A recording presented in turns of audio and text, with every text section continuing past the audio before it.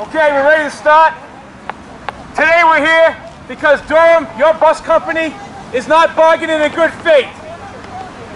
As of today, the company we've negotiated 8 times and the company is canceled negotiations 12. We met with them today on Zoom to talk about safety issues, and I just can tell you right now, nothing came out of that.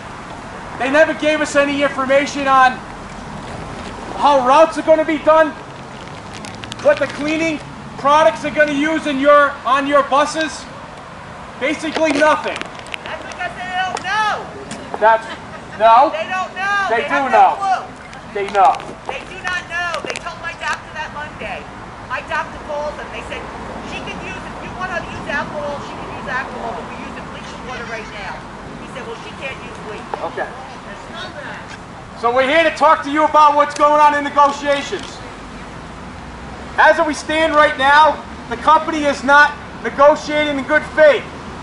Also, the key issues in the contract, the grievance procedure, safety and health, sick leave, especially in the times we're dealing with now in COVID-19, wages.